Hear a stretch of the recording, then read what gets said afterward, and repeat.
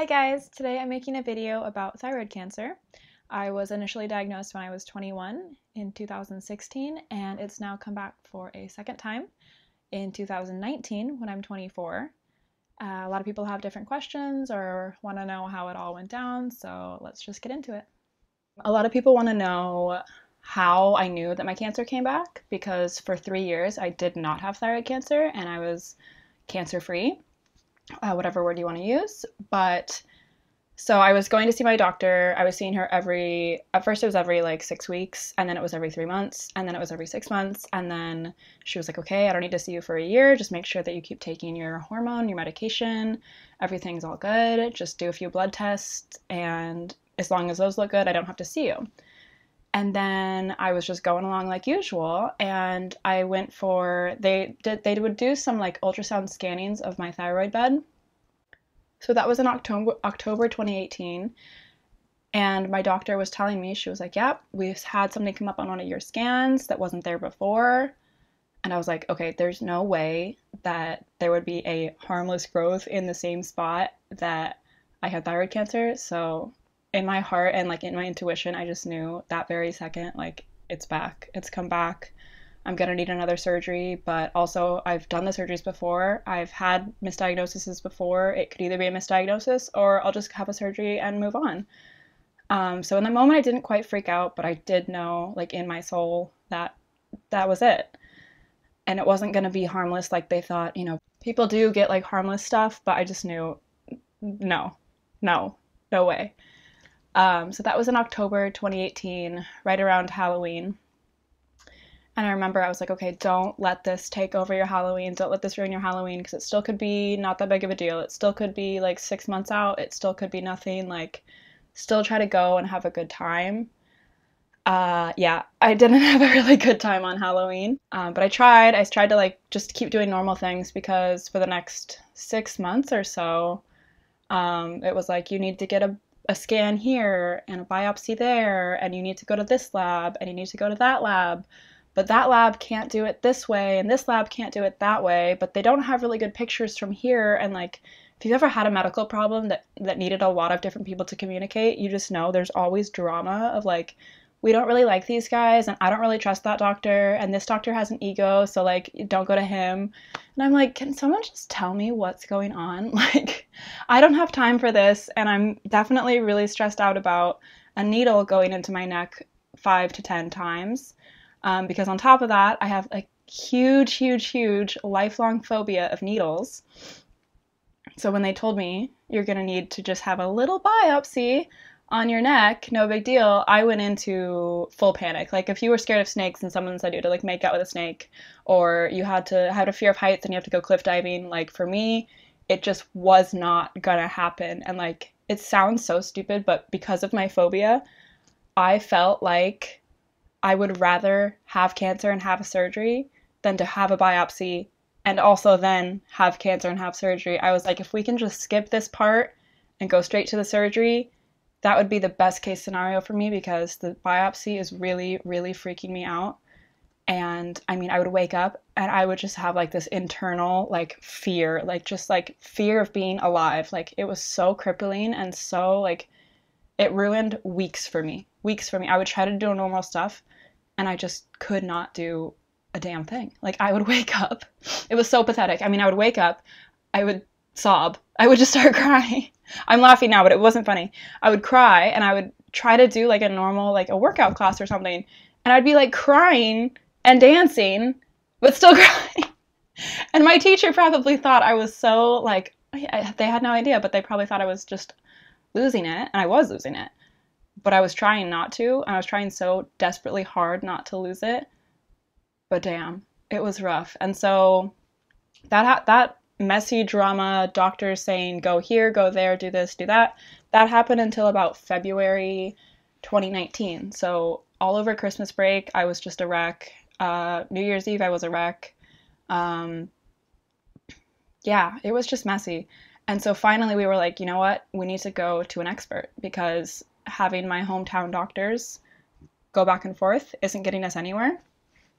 And so we went to the John Wayne Cancer Center at St. John's Hospital in Santa Monica, and we saw Dr. Melanie Goldfarb, who is incredible, and all she does is treat young adults or adolescents with thyroid cancer. So she's not seeing like elderly people, she's not seeing even just regular adults, she's not seeing people with diabetes, she's not seeing like, because my endocrinologist monitored people with diabetes, young, old, like people with pregnancy diabetes, like she was, I mean, she kind of did it all, but she didn't have like a focus. So we went to someone who was a specialist, and this is all she sees all day, every day. So we were like, perfect. So I go into this, like it was like February 1st or something like that, and I go into this appointment thinking, okay, she is gonna like talk to me, get to know my history, ask me all kinds of questions about like my past experience with thyroid cancer, maybe plan for like the next step or like the next scan or like what her treatment plan might be. And that didn't happen. I get there, she is down to business. I mean, she's already seen my stuff. She doesn't need to waste time to like ask me the same questions. And she has an ultrasound scan machine in every single room. So she was like, just lay on the bed. I'm gonna do the ultrasound right here, and I can tell you right now like what's going on. I don't need to send it to a lab, to have someone read it, to call you later, to leave you a voice, like none of that. I'll just tell you right here, right now. And I was like, okay, cool. And so she puts me on the ultrasound machine, and I'm like watching the computer at the same time. And she's like doing this little scanny thing. And she's like, oh yeah, that is big. That is ugly. That does not look good. And I can tell you right now, that needs to come out. And I see this all the time, and I'm pretty sure that's cancer. You don't need to have a biopsy to tell you that. And I was like, that's so much information. Like, first of all, that's great that I don't need to have a biopsy, because that was my real hang up. But second of all, you just confirmed that I have cancer and when to schedule the surgery. So my past two surgeries were on Christmas Eve and New Year's Eve. So I said, let's just do Valentine's Day. Let's knock out every holiday as they go, which is like just my ironic sense of humor. So knowing what I knew, that I knew I'd have to have the surgery, I knew that it would be in 2 weeks. I had a friend come visit me. I took some time to do stuff for myself. I called the restaurant I work at and I said, I'm going to be off at least the entire month of February. And I don't know when I'm going to come back. I called my modeling agency. I called my acting agency. I told them the same thing. I said, I'm going to be at least off for an entire month, and I don't know when I'm coming back. As far as acting and modeling and image stuff is concerned, I have no idea what my scars are going to look like. I have no idea if they're going to be the same, because they could have used the same, they could have used different. They could be worse. They could be, I mean, they could be horrible. Like, there's no way to know, and I had to prioritize my health and just say, I don't know. So I'll call you when I call you, but for now I have no idea what to expect. So on top of that, I still had to pay rent and bills for the month that I lived in my apartment, but didn't actually live here and lived in my parents' house. And also not working for an entire month. I was a mess. I was stressed. Basically, if you saw me in the month of January, I was a shell of a human being. Like, I was here, but not all here. I was really sad. I was mostly really scared. There were so many question marks and unknowns, and it's just not a happy thing to go through. I mean, obviously, but I was just bummer city. So cut to the surgery itself. She used the same incisions, actually. So the same incision she used to open up my neck and take out all my lymph nodes from here to here. I think she said there was about 20 lymph nodes, and 3 of them had cancer in them. But she took out a lot more so that the cancer doesn't have anywhere to like hang out and like reproduce and ideally not come back. I feel like I'm gonna jinx it even by saying it out loud. But like that was the thought, is that if you remove all the area that it's hanging out and spreading, it cannot hang out and spread anymore. So they're gone. They're over. Party's over. I like that she used the same scar, because it wasn't so much for me to like get used to having a new scar on my body. Like, it's just the same scar, but it's a little bit more noticeable. And then she saw my previous scar. They had used really aggressive stitches, like stitches you should have used on like your arm or leg, not like there was no plastic surgeon involved. There was no one that was concerned with like how the scar would heal, if it would be flat, if it would be bumpy. So they were just like, whatever, close her up. And she was like, I don't like that. There's like bumps there. It's healed so crazy. Like if you look at the old pictures, it was so like just wonky. Like it didn't heal like flat and like nice like it should have. So she's like, I'm gonna try to see if I can redo that scar. So basically, I'm going to cut off your old scar and just close it back up again and hopefully give it a better shot at healing. There is a chance it could be worse. There is a chance it could keloid again. So my body does something called keloiding. Some people's bodies do it, some people's don't.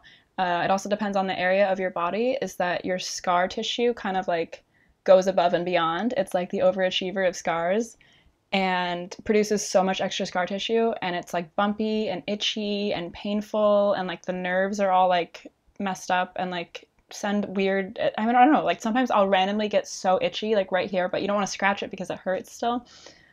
So she was like, maybe if I redo your scar, it won't keloid, it'll just heal like a normal scar, but there's also a chance it'll keloid twice as bad.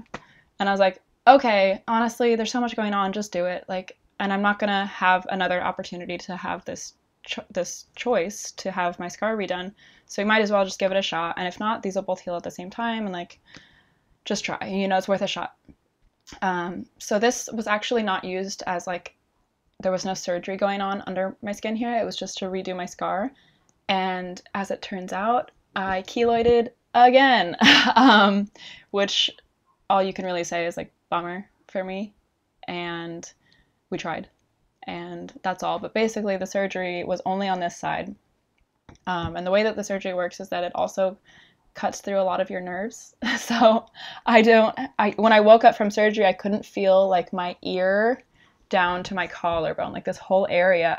It hurt on the inside, but the skin, I couldn't feel anything. If I wore an earring on both ears, I could only feel this one. And like this one would be like, I don't know, maybe it fell out. I can't feel it. It was so strange. And my doctor was like, you might have the nerves regrow, you might not. And I was just like, oh God, this is great. Better than having cancer, but still a strange side effect not to feel your neck. I still can't feel most of this. Like this I can't feel, but I'm starting to get like some sensation back. I can feel my ear again. I can feel my collarbone again, but like the main area on my neck is still super numb. It's a weird thing. I don't remember that happening last time, but there was a lot going on, so I don't know. I just don't remember it being so pronounced. And now it's like one of the most noticeable effects is that I can't feel anything. It's so weird. So I got out of surgery. Everything went well. I was still kind of not all here. I was on a lot of medication, a lot of anesthesia, still kind of loopy. And I talked to the doctor. I think I even took a picture with her. She doesn't want to be in it, so I'll blur out her face. But and I asked her and I said, so where can I pick up my medication? Where can I pick up my painkiller prescription? And she was like, you don't need that. And I was like, what do you mean I don't need that? She was like, we don't really hand out like painkillers anymore. Like I don't think you're going to need that. And I was like, lady, I've had this surgery before. I think I need it. I think I know that I'm going to be in a great deal of pain. And she was like, no, you don't really need that. And I was like, what? And she was like, yeah, you can just go to your local CVS and pick up some Tylenol and take like 4 of those at a time. And I was like, you want me to take Tylenol and you just cut open my neck from my jawbone to my collarbone and you're telling me Tylenol? Oh my God. I was like, even in my state, I knew like there's something wrong with that statement. But yeah, she decided that was not something that I needed to have heavy duty prescription painkillers for. I guess because the risk of like addiction and like the side effects are really strong. But I was in a lot of pain. Picture of me crying in the backseat on the drive home because I was so sad and in so much pain. The next couple days were really rough. Granted, I didn't have any pain medication. I know I sound like I'm whining and like begging for drugs, but honestly, I was in so much pain. Like she just opened up my neck. And then if you can imagine sleeping with your neck in that state, was not the easiest. So anytime I would try to roll over, that would not be comfortable because I'd have to support using these muscles. If I wanted to sleep on this side, I would have to support using these muscles. And I definitely couldn't sleep on this side because I would be like crushing it, and it was just a no. So being the planner that I am, I got this guy, which is a pillow that you can shape into different shapes. So it's meant for airplanes, and it's like memory foam, but it's got a spine, so you can put it into all different shapes. And this really helped me to sleep sitting perfectly upright, which is so unnatural.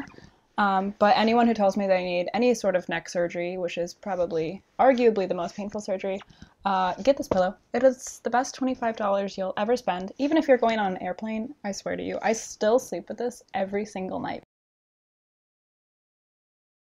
because I just love it. It really helps if you have any neck or shoulder issues.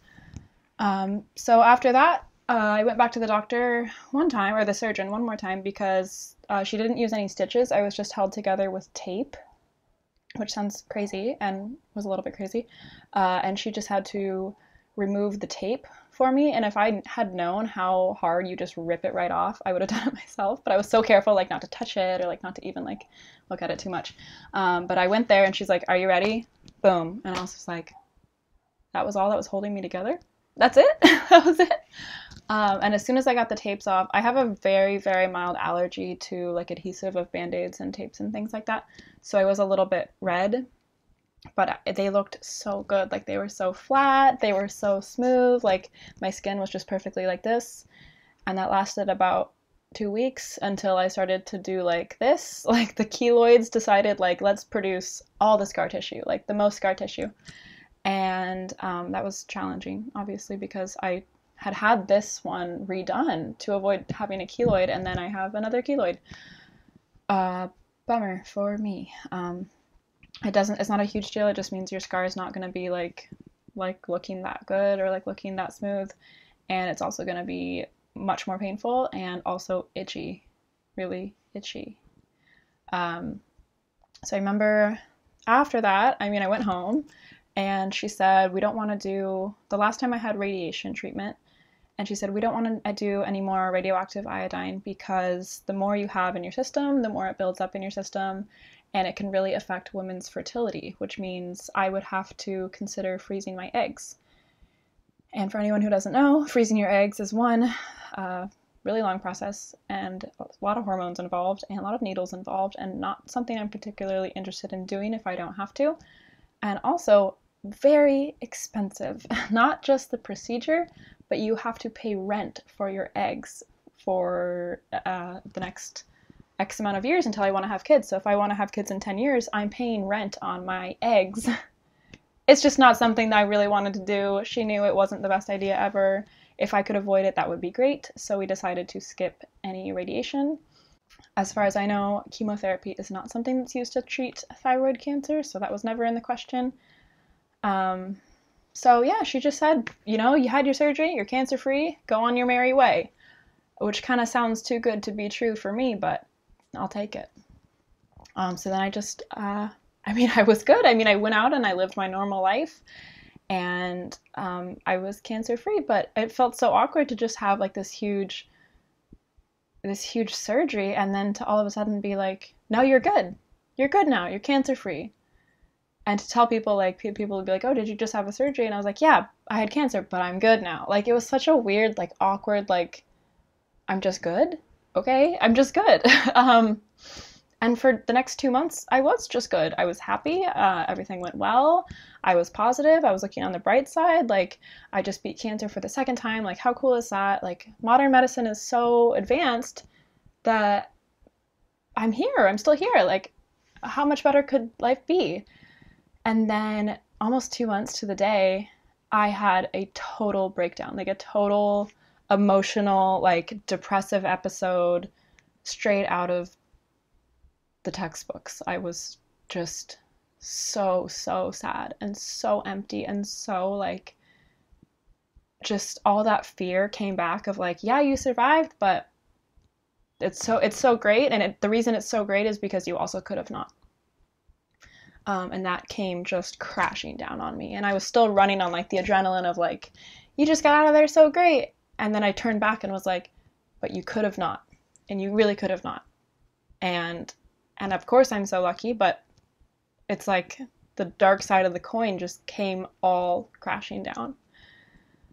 And I said, oh my God, I can't do this. I can't do this by myself. I can't navigate this. This is just too scary. Like, it's so deep and it's so dark that I need to find a therapist. And so that's where I'm at now, is that I'm seeing a therapist because of course I'm lucky, of course I'm grateful, but I just live in this state of fear of like, when things are going good, I kind of get suspicious of like, this is too good to be true.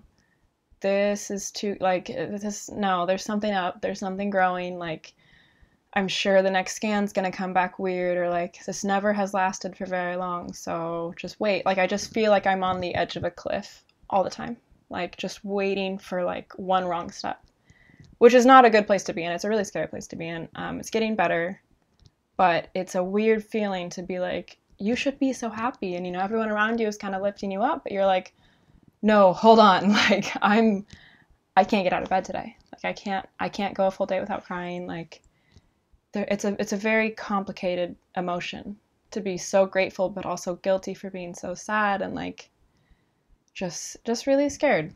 On top of that, my scars are back at day 1, stage 1, fresh, brand new, pretty bright compared to what they used to be. And that means a lot of strangers are in my business. People have no shame. People have no boundaries. People generally are just curious or just concerned or honestly just speak without thinking. But almost every single day, I get someone that says, what happened? What's wrong with your neck? Did you get in an accident? Did you have a surgery? Did you have your thyroid removed? I had my thyroid removed. And it's like, it's great. I love to have the conversation. That's why I'm making this video. That's why I continue to talk about it. And it's on my terms. So I can talk about it when I want to, and I can make videos like this and talk to people and educate people, but it's not always great when it's at the time and place of someone else's choosing. So if it's like when I'm at work and I can't leave and I have to be professional, and they can leave and they can say whatever they want, but I'm kind of trapped to say like, yeah, I had thyroid cancer, and then someone tells me that, their mom just passed away from cancer, and I'm like, I'm so sorry. Like, I'm truly so sorry, but that's heavy, and I work at a coffee shop, so can we talk about something else, please? Or just the craziest things people say to me. And it's kind of just a reminder of like, hey, you look different. Why? And it's not always the question I want to answer. It doesn't always make me feel good. So I kind of have like a 3-tier rating of how much information I volunteer to a stranger. So if I'm having a really good day, I'm feeling confident, I'm feeling like I can talk about anything, nothing could really upset me right now, I'll say, yeah, I had thyroid cancer. And people will either, say, I'm sorry for asking. I say, no, it's okay. That's why I told you, because I want to talk about it. Or, someone else in my family had cancer, so I understand how hard that must be, which, it's not a nice topic.